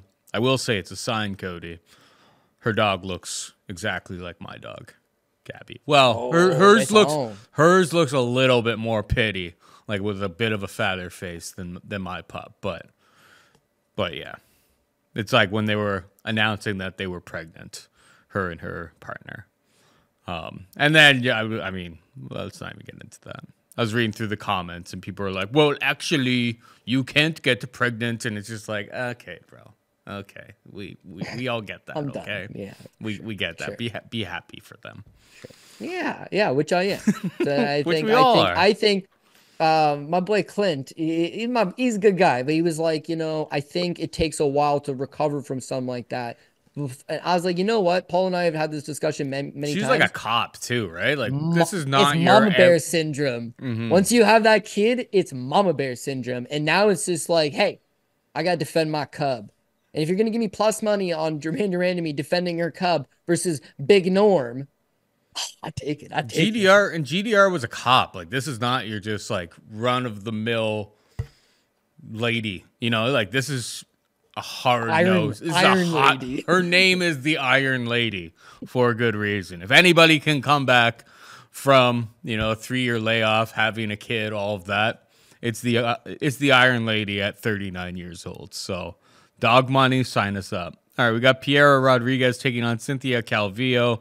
Piera Rodriguez is a minus 130 favorite. Calvillo can be had for plus 110. Who you got? I'll try to get rifling through some of these ones for you. But yeah, honestly, it's more dog money on Cynthia Calvillo. It's another dogger pass situation in a women's MMA fight. The knock on Calvillo, people are saying, I'm 36 years old, 5-fight losing streak, hasn't looked good in a while. That's where I will disagree. She is 36 years old. Can't disagree with that. She is on a 5-fight losing streak. Cannot disagree with that. Her not looking good, I don't necessarily think that's the case. All she does is fight former world title challengers or top 3 girls, top 5 girls. She only fights the creme de la creme. And she never really looks all that out of place outside of the Andrea Lee fight where she quit between rounds. Outside of that, though, the Caitlin Chikagian fight, solid fight. She doesn't get outstruck by that much. She got the lone takedown. Her fight with Jessica Andrade, former world champion. Her fight with Nina Nunez, split decision loss. She outstruck Nina Nunez 48-39, and she got the 3 takedowns in that fight. Close fight, competitive fight, loses a split. And as well as I do, Nina Nunez is pretty good. So I give her a pass on that one. The very next one with Lupita Godinez. She outstrikes Lupita Godinez 104-87 and gets the fight's lone takedown. Stuffed both of the shots from Lupita Godinez, who's known as one of the better-ish, not as good as Verna Jandiroba apparently, but one of the better-ish wrestler grapplers of the division. So again, she outstrikes her. She takes her down. She's got that wrestling base. Spent a lot of time with Team Alpha Male. She's a pretty decent boxer within the division standards. Has a nasty jab on her. Has output. And she's largely been struggling with weight cuts and fighting at 125. Her last time out against Lupita Godinez, it's her first time at 115. And she makes the weight comfortably. And she looks really good. Her cardio checked out. She's ultra competitive. She drops a split to one of the ranked girls of the division and landed over 100 significant strikes and a takedown. There's worse performances than that. Piera Rodriguez has not fought anything to that level. Like, she herself is not a young prospect. She's 31 years old. But if you look at her fight with pretty much all of them, she wins the LFA title. She beats Valeska Machado on the Contender Series by decision. Her fight with Kay Hansen, pretty competitive. She wins by decision. Her fight with Sam Hughes, she tires. The longer the fight goes, she muscles a lot of her technique. She's pretty built, physically strong. She muscles her wrestling. I don't think she's got a world-class ground game. She's most definitely not a world-class striker. Her cardio is really not all that good. She's only got 10 pro fights and she's 31 years old, so there's not really a deep experience there. I think she's very very much a mid-level fighter. And then they give her Jillian Robertson, who's decent, is good. You know, Jillian Robertson's good. Jillian Robertson, outside of that first round, what happens? Rodriguez gasses. Rodriguez gives up the takedowns, and Robertson just has her way with her. The same way that Jillian Robertson has her way with Polyana Viana or Maria Agapova or girls that can't grapple, right? So I am just so not sold on Piera Rodriguez. When I look at Cynthia Calvillo, I think, okay, 5-5 losing streak aside, every single one of those girls on that loss were better than her opponent that she's currently facing.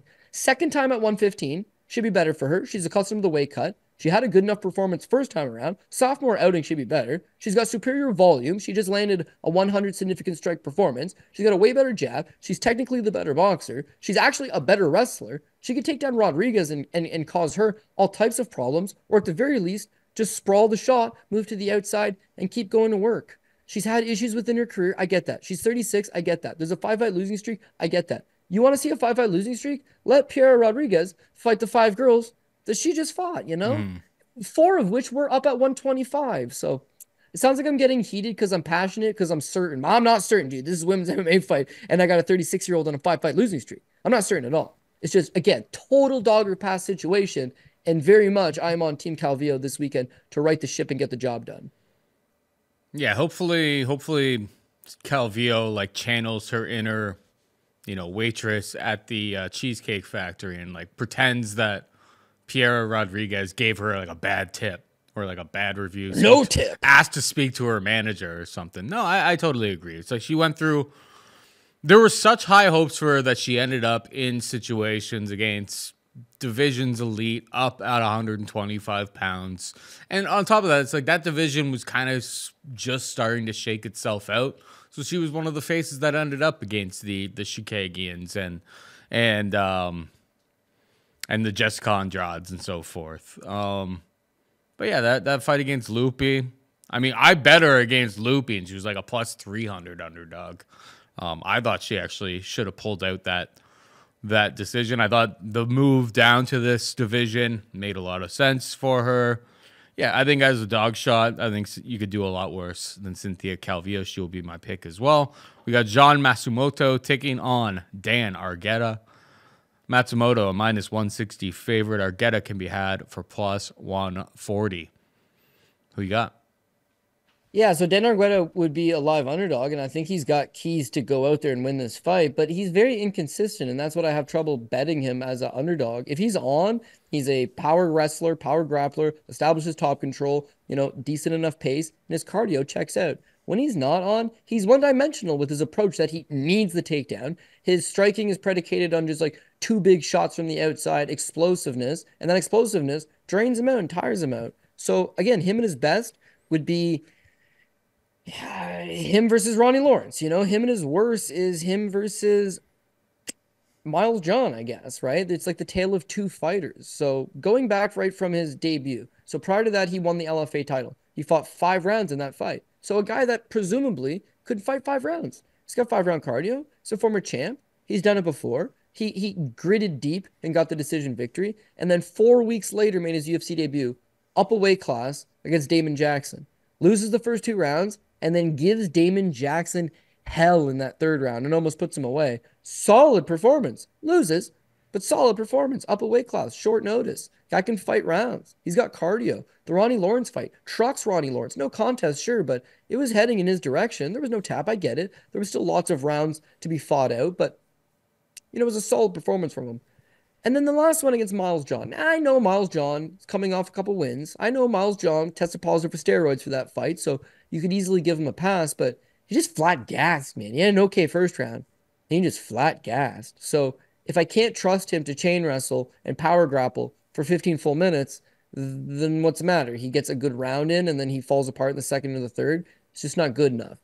Jean Matsumoto, meanwhile, he's only 24, so he's still young. He's undefeated. He's green. He's green in his own ways. Someone is going to not expose him, but someone will teach him a lesson eventually. Someone with that style. Someone with a style like Argueta that can do it for 15 minutes. But outside of that, John Matsumoto looks legit, man. His striking is slick, high level. He's got a BJJ black belt, very opportunistic with his submission game off of his back. Could I see Argueta wrestling him and establishing top control? Yes. Yeah, I can. if Argueta doesn't get that submission, he's still going to be dealing with a very active and wily opponent off his back. And once Matsumoto inevitably gets back up, he's going to just be outstriking him and hurting him. So Argueta with a full tank of gas is a problematic opponent style-wise.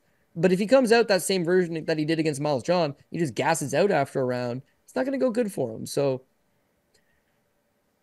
I think I'm going to go Matsumoto. But yeah, even just minus 185, young kid, undefeated record, UFC debut, looks super skilled, but we don't know that he's got the dog in him yet. Whereas Argueta probably doesn't. But you've seen moments of his career where it's like, there's some, ability to grind on through to the other side and keep it competitive and keep it close and keep it, a greasy affair, get it to decision, win the decision. He can do it. I'm just not fully convinced that at 30 years old, he's getting any better. His last performance was a bit of a dud.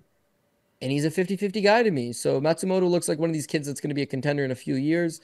Maybe jump on him right away. So Jean Matsumoto will be the pick.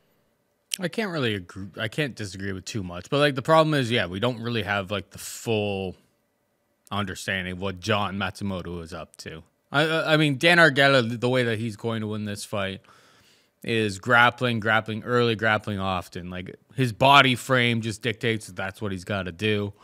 And I mean, the Ronnie Lawrence fight particularly, like he went out there and just absolutely big brothered him early in that fight. This guy, there's no denying that this guy, particularly early in fights, is super, super dangerous because he's just so strong for this division. But what does it look like as you get a little bit deeper into fights? We don't entirely know. 14-0 for the Brazilian. Contender series fight, being able to put up some half decent volume in that spot.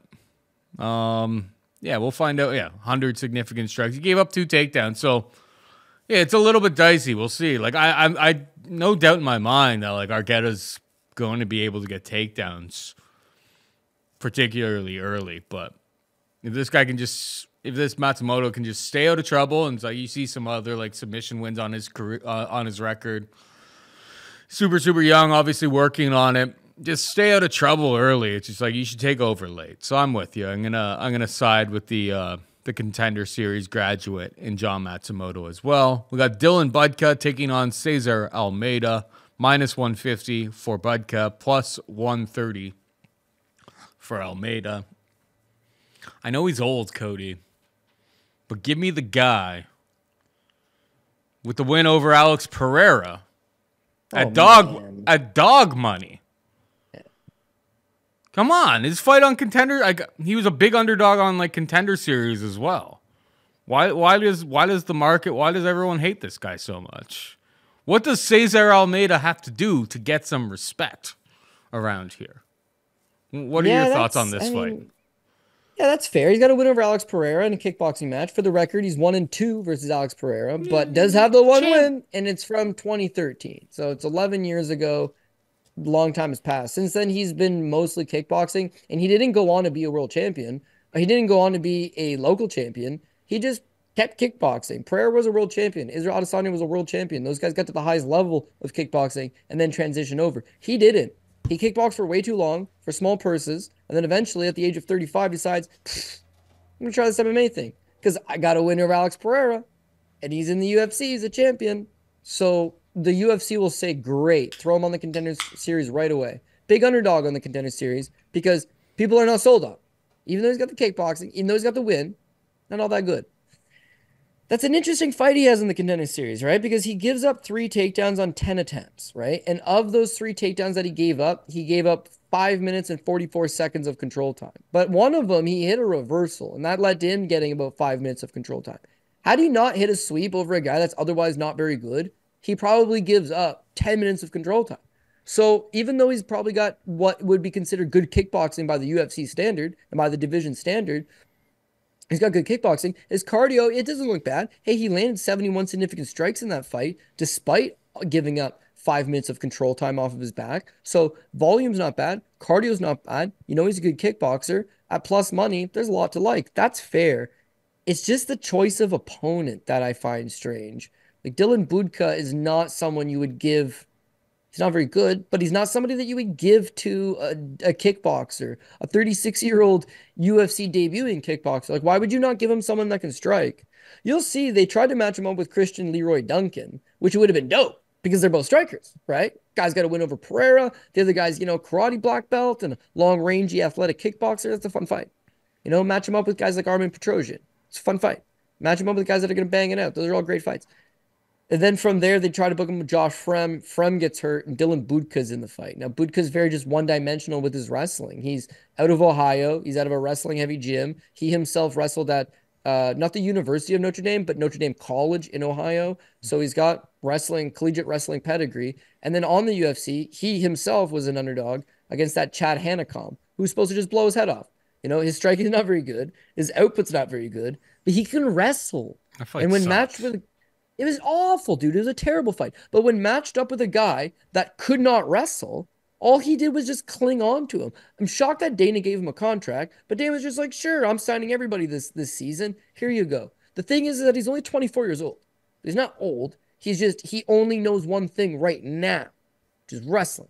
Jiu-jitsu will come. Striking will come. Smart, decisions in the octagon, all that stuff will come. But for right now, he's just very green, one-dimensional with his wrestling. He loses to 98% of the division. The thing is that there's like 2 or 3% of that division that are guys that are 36 years old and only have 4 pro MMA fights and gave up 3 takedowns and almost 6 minutes of control time in their last fight and are primarily just kickboxers. So Budka can win still, even though he's not all that good. He's just green and can wrestle. He can still win when matched up with a guy that's fairly green and can only green in the grappling department.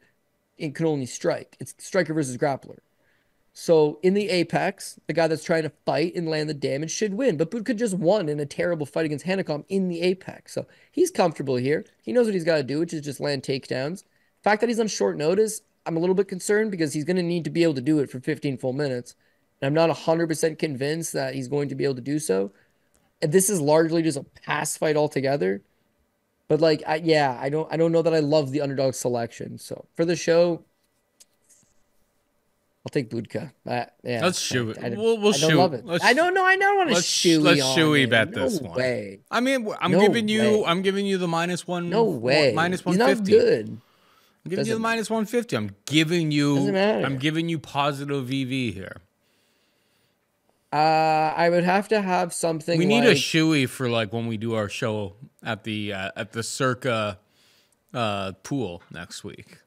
Well, we could do a shoey down there. That's not a problem. This boot has to make an appearance. Yeah, you'll be arrested at customs, and I'll pick up your luggage. I'll pick up your luggage from the airport when we arrive. Potentially. Do it. I don't know. Do it. I wouldn't. Even though I'm the kind of guy that just loves the competitiveness of a bet and it's like, let's do it. I'm fully admitting that Budka's probably, in fact, I can almost certainly guarantee you that he is the PRP pick. I don't like it. I could see Wayne's and change my mind. There's no conviction from it whatsoever. But again, you're looking at one guy that can only wrestle versus one guy that can only strike. I think Budka just puts hands on him, ties him up, tosses him to the ground, gets some control time, survives the 3rd round up 2, wins. Is it worth taking a shoey bet over? Nah, man. I'm not in. I'm not in on that. I'll tell you what, you can take a shoey bet on Nora Cornoli for 3 to 1. No, this is why. Why? You love Nora Cornoli. Man. This is why we you're 1-0 on Nora. This is why I offered the shoey bet because we hadn't made one over the course of the show. And I was just like, this seems like our last opportunity. You love your girl, Melissa, no mess. Just force in it, just a force. -350. It's like, who are the dogs on this card that people might disagree with you on? It's like, well, I like Chris Curtis, but you like Chris Curtis. It's like, well, I like Chepe. I'll take one on him. It's like, oh, well, you like Chepe. Okay, I like Trevor Peak. Why is Cesar Almeida a force? He's 4-0 as a pro. He's taking on a guy who you even say is very one-dimensional. Only can do one thing. One on Contender Series with 2 takedowns and 22 significant strikes. It's not like he did anything significant in that fight. I remember watching Cesar Almeida on the Contender Series. He got taken down, but he got back to his feet pretty quick, and his striking pedigree just kind of makes him better than a lot of these low-level scrubs. Hence why I'm offering. I am reaching out, trying to make a shoey bet with you and you won't take it. So that's all I'm saying. If you gave me 2-1, I'll Why? take it for 2-1. I'll take it for 2-1. Yeah, I'm taking the underdog. Why would I give you 2-1? This line, if this line flipped, I don't think anybody would be like, I wonder why. I feel like the line will flip. 50-50. It might, because it's a greasy 50-50 ass fight, man. There's no angle here. And for the record, he's 4-0. His wins are Thiago Arroyo, 0-0 back in 2016. That guy never fought again. Strong possibility, never existed at all. Then he beat Vitor Costa, who was 0-0. That fight was 5 years later in 2021. That guy's apparently all right. Daniel Souza is 5-28, and then he fought in the Contender Series. So yeah, I'm talking myself into taking the Shuey bet, but ultimately that would just mean I'm too emotional, and it's not good bankroll management. It'd be like making a There's no bankroll. It's a Shuey. No, it's the same. It's the same mindset. You have to have the mindset of being responsible in spots. This is highly irresponsible for me to take the Shuey bet. I'll do a Shuey down in Vegas. We're down in Vegas. We're having a good time.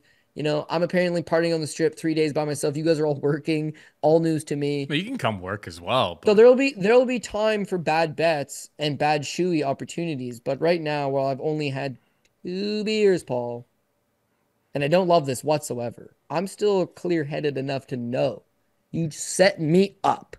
So I was trying to set you up. I'm out. Dylan Budka's got like that little like man bun on the top of his head. It's just like I'm typically like historically out on anybody with like that man bun look. I don't know what it is, but give me the guy who has a win over Alex Pereira against any man on earth with a man bun. What about Yuri? Yuri Prochazka's got a man bun. That's like one of that's the rarefied air. That's one of the few people with a man bun that I would not take. But otherwise, like think of other people with man buns. Yeah. How many man buns would you take in a fight? Yeah. Not many. Not many. To be honest with you, and I will give you a pass. Yuri does not have a man bun. It's not a man bun. It's a samurai bun. It's true. Very big difference. It's a very big difference. And then 100%. Charles Johnson, it does not sit at the top of his head. It very strangely enough sits right at the back of his head.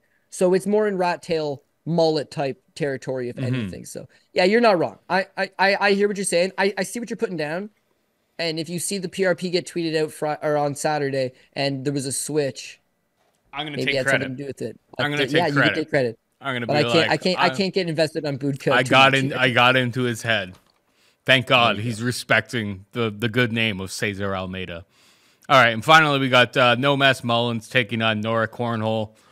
Mullins a minus 350 favorite. Cornhole can be had for plus 280. I don't like Cornhole whatsoever, but Cody, in the lead up to this fight, obviously watching the Daria fight with Cornhole and like going back watching that in advance is like, not that Cornhole is like some sort of like murderous power puncher or cause any sort of problems, but like it's kind of a bit of a struggle watching Cornhole, seeing a minus 350 price tag against in this matchup and being confident enough to pull it when we see what Daria, when she shows up to the UFC, is able to do.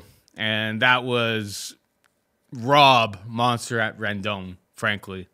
Maybe not rob, but the fight was so close. And I mean, if we're talking damage, Daria's face was a lot more messed up than Randamie's in that fight. And a lot of people thought that like the only way that Randamie could win that fight was through wrestling, but it's like, I don't know, man. It's not that I don't think Melissa Mullins wins this fight. It's that I hate minus 350. Like, there's no way I could ever get to that number. Cornhole, I'm not a big fan of hers whatsoever. I think that in her UFC fight, I mean, that was over in France. She takes on Jocelyn Edwards. I thought she lost that fight against Jocelyn Edwards. But, I mean, if you put a gun to my head, if I had to bet one side, it's going to be a pass for me, 100%. But I would just enact the CF dot model at this number and take Cornhole plus 280. I'm not great about it. I understand how Mullins' strategy, her game plan, her like top pressure, her takedowns and your ground and pound is probably favorable in a setting like the UFC Apex, but I can't get to it at minus 350. So I guess it's cornhole or pass. The great cornhole. Yeah, that's fair enough. You got Melissa Dixon now, Melissa No Mess Mullins. Yeah, she's undefeated as Melissa Dixon as a pro. Melissa Mullins, we don't know. But yeah, again, all jokes aside, I think she wins. The price you don't love, I would suggest that probably the best way of approaching this one is the live betting market. You're not going to get much of a worse price than Mullins for the conceivable future, even 2-3 minutes into the round. Even if she wins the first round, it's not going to change a whole lot off that minus 350. It's entirely possible that she loses the first round. She seems to be a very slow starter. She's a little bit stiff and rigid there in the early going, but she's a tank engine, man. She just keeps continuously building up momentum, getting better and better. If you look back at that Daria fight, you're absolutely right. She's getting lit up. But here's a girl that's never been stopped before. She fought, I think, in 3 IMAF tournaments as an amateur, fought all of the best girls at her weight class as an amateur, and has never been finished. So she's got good durability. The thing is that Daria is most definitely landing, and it's effective, and it's seemingly stunning her. But like, the longer the fight goes, Mullins just keeps coming forward. Mullins tires her out, gets her to the ground, and then from there, it's just easy control. She's got a really good way of passing over to mount. She's got heavy hips, excellent top control. Daria gasses, Mullins takes over. Quality victory. Signs to the UFC, slight favorite status over Irina Alexieva. Alexieva's got a win in the UFC over Stephanie Egger at that point. Is thought to be like the Russian Ronda, and has got good judo and good striking. Mullins again gets dropped in the first round. It's not a good first round. She's a little bit stiff. She's a little bit slow. She gets hurt. It's the longer the fight goes, it's the exact same thing, Paul. Now, she fought a long time as an amateur, and even now she's 32 years old. So she's not a young prospect. She's more of a refined version of herself. But she's one of these slow starters, keeps coming in rounds 2 and 3. Flip side to Cornell, she is 34 years old. She only got signed to the UFC because they were in Paris, France. They needed local French fighters, and she fit the bill. She fought Jocelyn Edwards. She got taken down 5 times. Probably robbed her, man. I thought Edwards won. Most people thought Edwards won. The problem is Edwards didn't land any strikes. And so Cornoli, who landed 40, outstruck Edwards like 40-14. Yeah, she gave up 5 takedowns, but the strikes seemed to be the difference maker in that one. That's in front of a live crowd, in front of your own people, and the judges, and all that. The 40 significant strikes was able to get it by in a fight you were otherwise getting controlled and dominated in. Well, that's not going to be on the table against Mullins, right? Your hometown crowd's not there. The suspect judging, it'll be there because it's Las Vegas. But beyond that, it's like you're not going to be able to get away with a lower volume affair. And I think Mullins is going to be continuously coming forward and being the aggressor and landing more damage. And she may have a bad first round. She may get hurt in the first round. You may get a much better price after the first round. But rounds 2 and 3 is where she's going to take over. And the fact that Jocelyn Edwards got 5 or 6 takedowns and that much control time, I think that Melissa Mullins can do it. If she chooses not to grapple, which she might not, I think just, again, being that forward movement and being the one that's looking to mix it up, landing the combinations, out-volume your opponent. Cornoli at 34 is not some world beater. She's, very much just, I wouldn't even know what to classify her as. If she wins this one, that's solid for her. 2-fight winning streak. It's a thin division. Move your way up. I just don't think she quite get there. Minus 350, minus 325. Hard money line to get to for Melissa Mullins. Melissa Mullins by decision, perhaps, to help improve it. Maybe some over-unders on some rounds. I had to look at that. It didn't look great, to be honest with you. But those are probably the ways of attacking it. I'm going to play her this week. Yeah. There's other favorites that I don't like as much as her. But again, you're getting into a territory here where you're betting 3.5 to 1 on WMMA. And, we know how that goes for the most part. So live underdogs on that side. CF Dot Model came through hard with Mano Fiorot last week, an otherwise abysmal outing for myself. At least she came through by decision. And on this card, what do we got? We got 3 women's MMA fights. Got 2 underdogs already, but I'm not looking for that dog sweep here. I think the rightful favorite Mullins does win and puts an end to that. But if I want to improve it, I think I'll go with that decision. All right, we are just about out of time. But before we go, Cody, hit him with the PRP. PRP, we are going with Chris Curtis, dog number 1, Alexander Hernandez, Chepe Mariscal, dog number 2, Ignacio Bahamondes, Valter Walker, Trevor Peak, dog number 3, Alex Morono, Germaine Randamie, dog number 4, Cynthia Calvillo, dog number 5, Jean Matsumoto, Dylan Budka, it still hurts me to say it, and then Melissa Tanya Mullins. So, yeah, 4 underdogs. Again, wouldn't mind squeezing one extra, but I don't want to force it. The other underdogs I don't mind would be your guy, Cesar Almeida, if he shows up and he cold cocks him. Argueta, if you knew he was going to be in good shape. totally live. Lukasz Brzeski, Valter Walker could be a fraud. Like, just buyer beware there. And then, yeah, outside of that, I don't love a whole lot of the other underdogs. I guess Damon Jackson if Hernandez frauds himself again. But there'll be dogs hitting. Hopefully, we're on the right track or the right side of the track. I hope that you switch over to Cesar Almeida. What does that guy have to do to get some respect? Anyway, that is it for us this week. Hope you enjoyed the show. For producer Megan and Cody Saftic, I'm Paul Shaughnessy saying goodbye and good luck. Ow, ow, ow.